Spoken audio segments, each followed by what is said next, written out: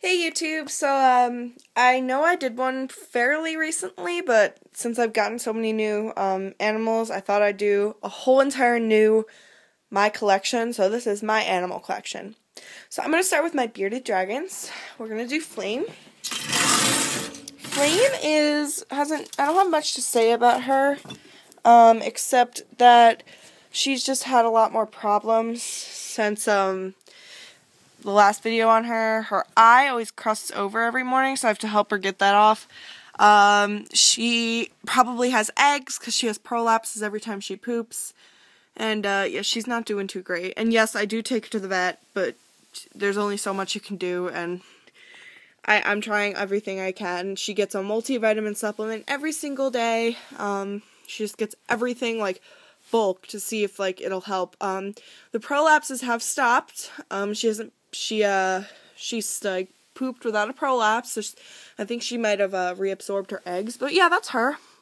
And her colors are doing phenomenal. There's like lots of purples. As you can see, this is like natural daylight. There's lots of purples and stuff. She's so pretty.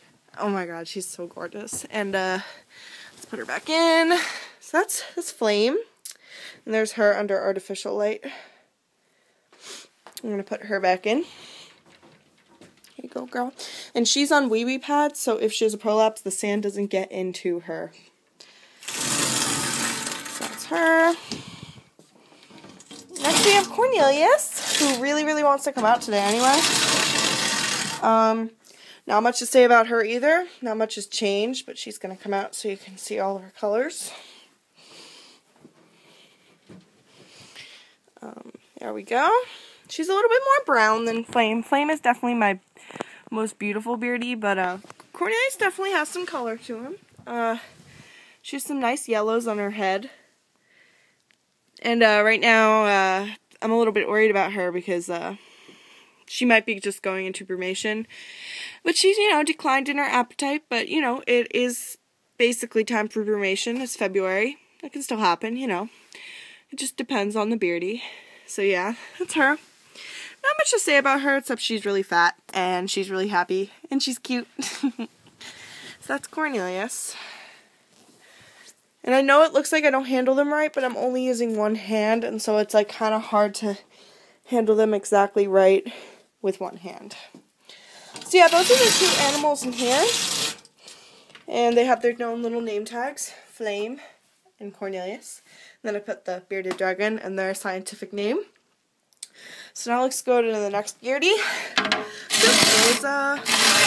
I don't know if he's going to let me take him out today. He is a little crazy when it comes to taking him out. Let's see. As you can see, I'm using my dominant hand because he's crazy. Like, I actually, am sometimes afraid I'm going to drop him. So here he is in some natural light. He's beautiful too. Sorry, it's out of focus. There we go. He's beautiful too. He just has like a little bit darker tone of stuff. When he's in his mating colors though, if you can watch in my older videos of Rosa's mating colors, he's gorgeous when he gets all horny. And yeah, that's Rosa. And he's definitely a boy. He was mixed sex as a baby. All my bearded dragons basically were, but females, my females all are proven females, and he's definitely a male because his Kokala looks a lot different than my two females. So I almost just dropped him because he jumped out of my hands. So that's Rosa. He's kind of crazy, so I'm just going to grab him. And do not tell me I handle him wrong because he's freaking crazy and I can't not grab him like that. So yeah, that's Rosa. As again I said, he's crazy. He has a little name tag that says his name and his scientific name. Now we're going to move on to the frogs. We're going to stay right here near the cage, but I guess I can give you a little update on them. Here we go, perfect. Here's Flibbit. He's gained a couple grams since you last see him. I think he gained like 15 grams. As you can see, his fat ridge is getting a little bit fatter because I started feeding him a little bit separately because Cops over there, who's a total fatty, gets all the food. There's Cups. Cups is so cute. But that's Cups and Flibbit. Flibbit's always brown and Cups is always green. And I guess that's how it is. They're both really cool frogs. And they're both male, actually. That's the cool part about them. They don't mate, so I'm not going to have any more little white street frogs because I don't plan on breeding these white street frogs. Unless I ever get some cool morph like the albino, and then I'd make some cool head albinos and make more albinos. So, yeah, those are my 2 frogs. And here we go. Here's their name tag. Cups, because he's always green, and then Flibbit, because he's always brown. White street frog. And that's their scientific name. Now we're just going to move quickly onto my gecko. Sorry for the mess. This is the old salad for Beardy. So, my gecko is in here. I moved him into this tank, I think like 2 weeks ago when I got my carpet python. Because obviously a leopard gecko does not need a 40-gallon cage. Like, it's very nice to him, but he does not need it, and I don't have the space. So he has gotten a bit fatter. Remember, he was somebody else's pet, and he was not taken very good care of. But we're going to take him to the natural light. So here he is. He's pretty cool, pretty good pet. You know, he doesn't move much, but that's basically what leopard geckos are. They're not very exciting pets if you ever think about getting one. Like, just beware, like, they can get a little boring, but I love mine, and he's awesome, and I've actually had to postpone the whole breeding project I had, because turns out he has pinworms, so I have to get rid of those before I start breeding. And I want to get some sun glows and a couple snows, probably. And I'll probably put them into a much bigger cage together. Sorry for my finger right there. So I'm going to put him right back. He doesn't really like being out because he's a gecko. He's crazy. There he is. So I'm just going to grab him like that. Come here, dude. There we go. He is a little bit crazy because I don't handle him much because, I don't know, I'm just not that, like, interested in handling him. I just kind of like him being in his cage and watching him hunt. So I'm going to give him back his hide. And yeah, there he is. And leopard gecko and his scientific name and his name, Midnight. Now we're going to move on to the snakes. First I'm going to do a corn snake. We're going to do Kodak. She's probably going to be the most antsy out of all the 3 I have. So this is Kodak. She's my corn snake. She's an albino with patternless. She doesn't really have any pattern except for like a faint one. So I'm going to try to get her onto my bed. If I can't, I'm sorry, but she's like awesome. But she's kind of like a handful for one hand. Okay, here we go. So now we're going to get her onto my bed. That's Kodak. See how like she has a very faint pattern? She's beautiful and she's such a sweetheart. Like, she's not crazy at all. She's she makes such a cool pet, and like she comes out like every day with me and she's so fun. Like, I love taking her out. She's such a sweetheart. She's great with kids. You know, kids can pet her and sometimes hold her if they're nice. And yeah, she's just an awesome pet. Like, I love corns. In fact, I hope if I find Starch, they'll breed. Because Starch was a motley and she's an albino. And they'll make some pretty cool babies.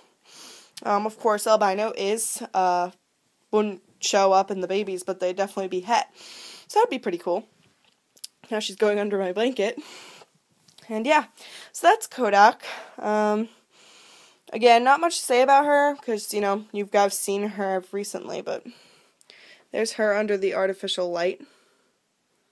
She's beautiful. She actually did just shed, so this is her best colors. And yeah, that's Kodak. We're going to put her back in.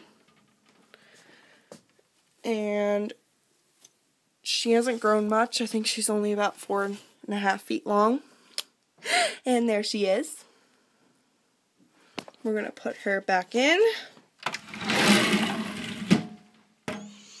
Now we're going to move on to Paisley. The ball python that I got, I think, in November. from somebody who, like, did not know how to take care of any snakes, basically. But, she's awesome. So here's Paisley. I think you guys have seen her very recently because I did a Paisley update, but she's gotten huge. There's her in the natural light. She's really balled up today. I don't know why. She's, like, really defensive, but she's usually a sweetheart and, like, doesn't usually ball up with me, but not much to say about her. She's such a sweetheart. She's an awesome pet, too. I really just like snakes. They're really awesome. And she is a yellow belly, I found out.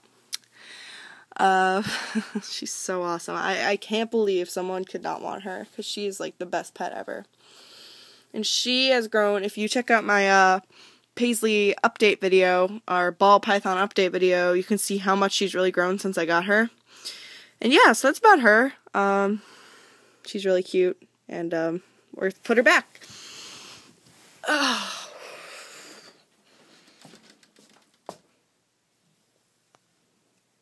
There we go. So there she is.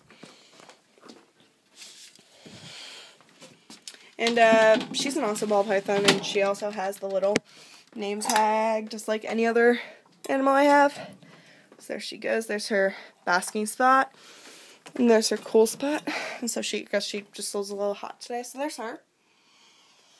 And finally, we have my carpet python, who probably is going to be a little bit weird with me, so I'm going to bring out a snake hook, just in case.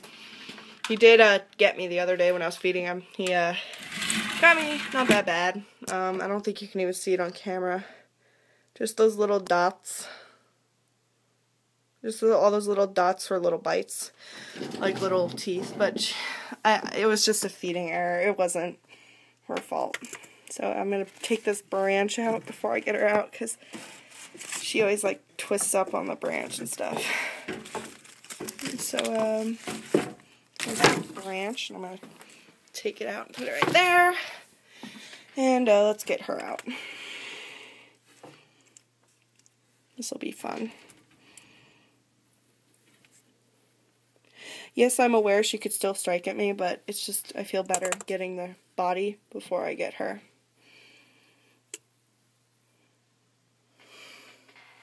So here she is.